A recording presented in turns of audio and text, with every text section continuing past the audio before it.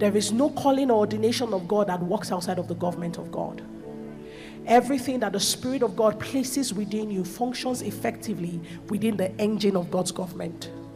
For you to be who the Lord has called you to be, one of the first things you must understand is government.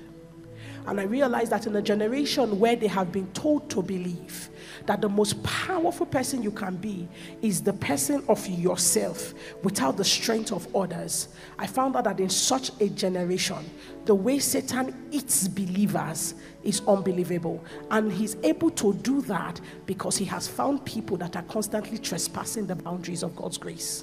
The sins that many of us commit are not sins of commission, they are sins of omission. So that's why as a believer, it is catastrophic to not know the word of God. It is catastrophic to not understand the workings of the kingdom. Many people understand church. Many people understand religion, but very few people understand God. So today I don't stand in front of you to preach a church sermon. I stand in front of you to release the spirit of government. And I stand in front of you to release the grace of revelation, so that when you walk out of this room, you will become larger, you will become bigger. Not because you are puffed up by the abundance of word, but because the Spirit of God has planted inside of you the seed of the knowledge of God, by which men are able to rise up into the fullness of their inheritance. The mantle of Deborah, why? I'm just going to start by telling you something about myself. I am the most ordinary woman you could ever know. If you meet me outside of this platform, you will wonder what makes me anointed. Even I wonder what makes me anointed. There's nothing special, to be honest. Absolutely nothing. I don't come from a strong lineage of pastors and apostles. I don't come from a generation of preachers. My forefathers, my grandmothers, they were not church people. As a matter of fact, I come from a lineage that I had to do a lot of spiritual warfare to break the things that accompanied me. I am a product of the grace of God and the workings of the Spirit of God. My life is a learning and a school of how the Lord can take a person and daily add line upon line until he arrives at the fullness that he desires. I celebrate those who have been given inheritance, but I also celebrate those who had to labor by grace to arrive at where God has called them to be. I say this to you so that you would understand that what we speak about when we say the mantle of Deborah is not for a select few. It's not for the people who went to Bible school. It's not for the ones who have the endorsement of several people. When we talk about the mantle of Deborah, we are talking about the desire and the intention of God that presses against the heavens until the heaven rips open and the first woman that it finds, it grabs you. I'm talking about the same Spirit of God that took hold of a prostitute in Jericho. And the Spirit of God began to minister to her heart, because in that very moment the Lord was not looking for the most sanctified woman. The Lord was not looking for the person that prayed for 100 hours. The Lord was not looking for the person that came from the lineage of David. The Lord was just looking for a woman who had the natural disposition of somebody who could take a risk. The mantle of Deborah is not about all the holy virtues that you have accumulated, because you have accumulated certifications from every theological school, but yet you have not activated the grace of God within your life. The Lord God Almighty is coming for the graces and the giftings that you learned even in strange places. The things that people have said to you, cast away this your ability to negotiate, cast away this your fighting nature, this your capacity to push for things that you believe should be yours. Cast it away. The Lord God Almighty said, I did not need a revival meeting to use Rahab. I did not need her to be dipped in the water for her to be baptized before she became a deliverer. There are some times when God is desperate concerning the destiny of a nation, that the Lord will take anyone who is on his side. The mantle of Deborah It's not about the church you attend. The mantle of Deborah is not about the tribe you come from or the county that you hail from. The mantle of Deborah is about those who are on the Lord's side. The spirit of Adonai is what causes a woman to be elevated from the place of her hometown, to be elevated from the circumstances of her nation, to be elevated to the place where she sits within the council of God, and she takes a seat among the elders. And even though you be a human being that lives in a house, in a physical location, but in the moment when you fall upon your knees or you shut your eyes to pray, you are translated into an elder in the realm of the spirit. The spirit of Adonai. It is called the burden of the maker. It is by the spirit of Adonai that we congregate today. It is by the spirit of the maker that we are here, the owner of heavens and the earth. The mantle of Deborah is the mantle by which we can activate the next leg of revival. In 2018, the Spirit of God said to me, He said, in 2019, you're going to get pregnant. And He said, in 2020, you're going to have a baby. He says, when you have the baby, I will release the mantle of Deborah over my church. I didn't understand what God was talking about. I went back, I read Judges 4, I read Judges 5, the story of Deborah. And I hope everybody here has read it because I'm going to be moving real quick. In 2020, indeed, by the word of the Lord, I had a baby. And that's a story for another day. Some of you know my testimony, and some of you have watched it on YouTube. It was by the hand of God that a baby who they said at 23 weeks old had to die because the 90% of my amniotic fluid had been lost. And the doctor looked at me and said, Madam, look at it in the scan. 90% is gone. This child is going to die any moment from now. We have to take the baby out of you unless you will die with the baby. Everything inside of me was shaking.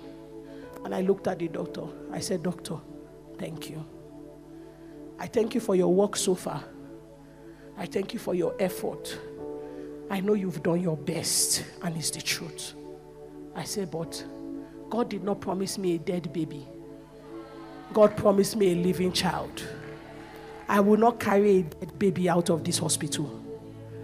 He said, Pastor, you don't understand. I respect you also, but you have to. I said, no, you don't understand. My womb is not a graveyard. I don't come to bury things inside me. And I looked at myself and I said, Isi, you are a life-giving spirit. Everything inside me was shaking, but then began the journey of delivering a child at 36 weeks, that at 23 weeks, they pronounced him dead. Listen to me. The mantle of Deborah is not just about you coming forward and hands being laid on you. Because every gift that you receive must be tested. And it is proven by your acts of faith. In that moment, I thought I was fighting to give birth to a child. But what I did not realize was I was fighting to give birth to a dimension of God's Spirit. I was fighting for an activation. I was fighting for a release. And when that child came, it did not look like what I was waiting for. As a matter of fact, I believe the Lord is drawing a line between my child and the things that He's doing. When my baby came, he was so small. He was not bigger than this cloth. As a matter of fact, I used to tease and I used to laugh. And when they say, Pierre, I'll say, if you see the baby. Because when he came out, they were too sure that something was wrong with him. They checked his heart, checked his eyes, checked everywhere. They kept checking. And they finally told my husband, he's such a strong boy. They were confused because the baby was so tiny, like the fist of my hand. But there was nothing wrong with him. But you see, we had to watch that baby grow. We had to feed that baby. We had to nourish that baby. We had to strengthen that baby. We had to empower that baby with food, with prayer, with love, with every single thing inside of us. It took so much out of me and out of my husband. But Judah today stands as one of the most intelligent 2.5-year-old that I know. He's so full of life, so full of grace, so full of vitality. Why do I draw a parallel line between Judah and the mantle of Deborah? I thought I birthed a child and then I would do an assignment, but I did not realize that the child and the assignment were one. Because when you are a prophet, sometimes the things in your lives are signs and symbols. And the baby in himself, as he was small and nurtured to strength. That is how the seed that God is planting in you today, sometimes it may come out small.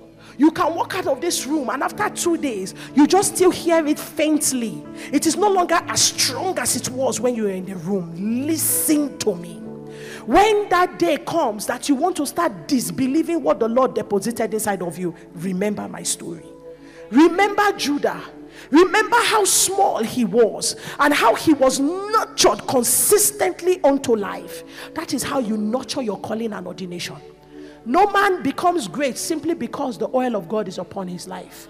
The oil of God is meant to provoke you to unlock doors. The oil of God is meant to provoke you to come into dimensions of expressions of the Lord. Because the oil of God without the knowledge of God is a deadly weapon in the hand of a fool.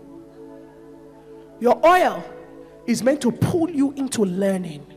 Your oil is meant to pull you into faith. Your oil is meant to pull you into consecration and dedication.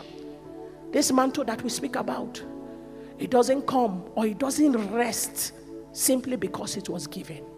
It rests because you adhere to certain spiritual protocols. I know that we want to believe that these things don't matter anymore. I know that we want to believe by sermons that we have heard in the past. Oh, it is all by grace. It is grace. It is grace. Listen to me. The grace of God is not given to you just so that you can receive forgiveness of sins every time you transgress. The grace of God is given to you to empower you so that you don't sin. You are empowered by grace. You are sustained by grace. You study the word by grace. You study the culture of heaven by grace. Tonight, put up your hands. Father, I ask that the same way I have been lavished by grace, that you will release this grace upon your children. That every single person in this room will come into a strange new activation. When they walk out of these doors, let them say, I feel the Lord all around me. Father, let them know what it is like to walk with you. Let them know what it is like to hear you. Let them know what it is like to see you. And let them know what it is like to be taught by you. They shall be preserved in the name of Jesus. Amen. So in 2020, the pandemic hit. And I could not understand why the Lord was speaking about the mantle of Deborah. Until one day I humbled myself and I went back to the scripture and I began to read it again. And in Judges chapter 5, it says, in the days of Shamgar, when the highways and the byways were deserted, village life ceased. The people could no longer walk on the highways. They had to go through back alleys because they were afraid that they would be killed and be taken down. He says, in that day of oppression, in that day of struggle, in that day of pain, I, Deborah, arose. And so the Lord said to me, he said, the pandemic has hit the same way that the pandemic of Caesarea hit Israel. He says that in the same way that Deborah arose in the day that the children of Israel were constrained, and Deborah arose in the day where even the men cowered in fear, even the great men and the warriors of the land did not have the ability and the capacity to rise up and wage the necessary warfare. He says in that day, Deborah was able to find not just the heart of God for the nation, but the strategy of the Spirit by which the nation could be liberated and delivered. He said, in the same way, I am putting that same mantle upon a generation of women, and I am calling them forth and I am calling them out, and I am giving them the ability to stir themselves up beyond history, stir themselves up beyond tradition, stir themselves up beyond the history of their father's houses, their mother's houses, the circumstances of their lives, to realize that they were born for such a time as this. There is none of us that should be overtaken by the darkness of our time. Because locked into the DNA of every generation is the capacity to not only bear but override the darkness of their time. You have been divinely configured by God to be the solution. As I was speaking to the ministers yesterday, I said to them, that as women, one of the first things you must resolve in your heart is that you are God's choice. The troubles that many people suffer, it's not the trouble of the presence of God. It's not a question of whether or not the Lord is in the midst of them. It is the trouble of identity. Many people have come to believe that they are defined by the successes of their lives, that they are defined by the circumstances of their life. Did you not hear the Bible says that the builder of a house is more glorious than the building itself? You must be more glorious than the things that surround you. I cannot be defined by meetings and conferences. I do not derive my sense of identity from how many people call me ear of the Most High. I derive it in the place of prayer. I derive it in the place when I meditate upon the Lord and I rise up in my spirit and I see that my eyes can still see, my ears can still hear. And every time I say, lift up your head, O ye gates, the gates are lifted up. And every time I call upon God, He says, here I am. That is where I get my identity from. I don't need the endorsement of a man. It would be great if you partnered with me, but whether or not you do, I move. Hear me. Deborah, the Lord says it's time to get up. The days of complaining about your circumstances and your trouble are over. The days of seeking pity parties and pity party sermons are over. We don't even have the time to mourn over your last loss. I am not being insensitive. Apostle Andrew was prophesying just now. She prophesied accurately. I cannot tell you the story of my life, but I can tell you one thing, that God has not made me immune to the troubles of the average woman. I know what it's like. I know how it feels. But I consistently make the choice that as long as I have breath in me, I will constantly sing of the praises of my God.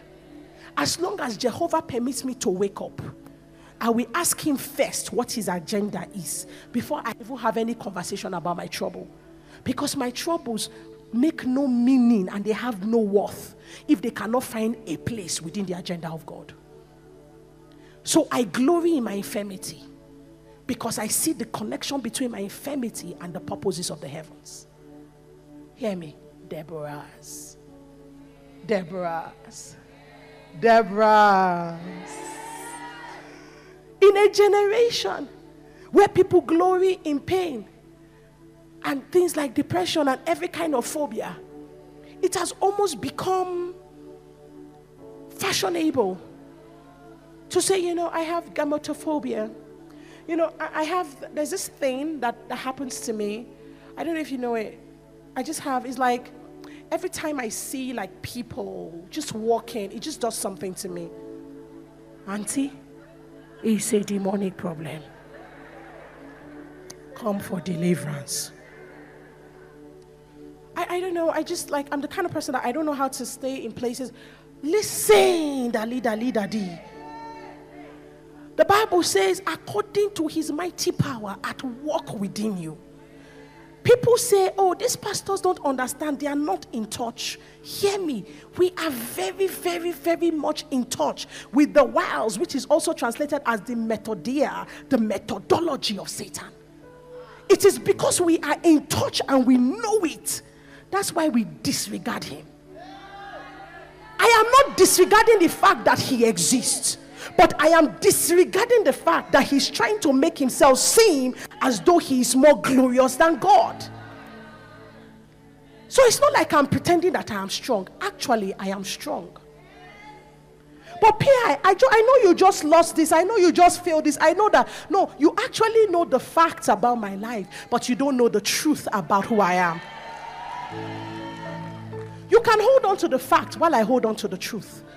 And the truth determines what is produced out of me. So, Deborah's.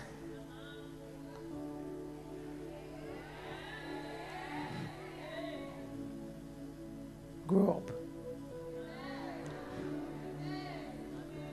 Embrace the word of the Lord that you may grow thereby. Every word in the Bible agree that it is true. Somebody asked me last week, say, Pia, I heard you teach a class about prayer, and you said pray the word of God into your spirit. What does that mean? I said, fantastic question. Come, let me answer. I said, you will take a scripture. You will hold that scripture in prayer. You will pray it again and again and again until that scripture does not only make sense to your physical mind, it makes sense to your spirit, and it becomes a place in the spirit, so that when you stand and you say, the Lord is my light, you are not wondering whether God is. It is a knowing and a realm in the spirit that you have entered into, so that when people see you radiating light, they don't know that it began from a scripture that you fully embraced. The word of God is not a text. The word of God is a life.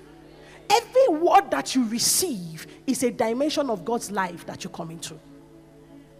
Deborah, get past the fears. Deborah, get past the pain. Deborah, get past the trouble. I'm not saying it does not exist, but I'm saying put trouble where it should be, at the feet of Jesus. Some of you need to dethrone your pain. Some of you have elevated your calamities above Jesus. It is now sitting on the seat that should belong to the Lord. So that every time your life is talked about, and every time you tell a story about yourself, every time you go to prayer, it is the Lord called pain that you are talking about. Dethrone him, cast him down. If you are going to be an effective leader and an effective woman, you must go past your emotions. You must be able to hold emotions by the neck and put it under your leg and tell the emotion, you serve the purposes of God in my life. You don't rule me. My emotions are not my God. I may be angry with you right now, but I can still love you and follow you to the ends of the earth, because what releases me from you is not the way I feel about you. It is God. Because we don't understand government, that's why many of us are sick and weak, broken, some die. You cannot discern the outworkings of God within the body. But I pray that today the Spirit of God will teach you. If you would receive the mantle of Deborah and perpetually walk in it, you must be a woman that every time you have gone through a season, you look at it and you count it as gone. You are ready to humble yourself to enter into what next in the Lord. And every time you come into the next, you know that you are first a student before you become a tutor. It is a humbling thing to have worked with God for 20 years and still fall on your knees to say, Lord, I don't know you, that I may know you. Because the more you know God, you realize that you actually have no idea what God is about. And so here was Deborah, her life, sitting under this palm tree for 20 good years, doing business as usual, doing church as usual, doing Christianity as usual. Deborah was powerful, but there was a big problem. Even though Deborah was doing what was good, Deborah was not doing what was the perfect will of God.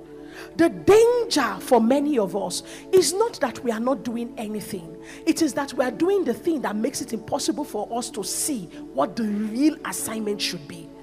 Deborah sat under that palm tree and it felt good. Every day people came to her and said, Deborah of the Most High. Deborah, that prophetic word you gave me yesterday, my goodness. If you see the way the thing came to pass. Deborah, you prayed with me and I was able to conceive.